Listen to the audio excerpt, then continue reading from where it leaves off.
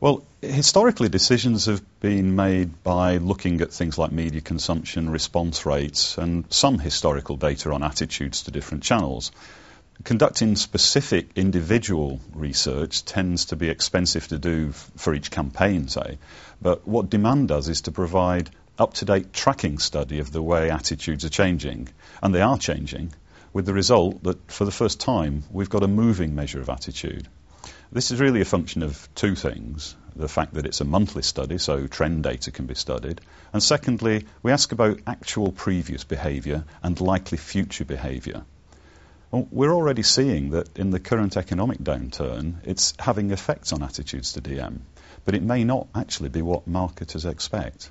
We're also seeing potential responders to marketing messages who are not currently receiving them. So it's not just about cutting down the amount of spend on those unlikely to respond, but it's about identifying those potential responders that other tools just don't spot.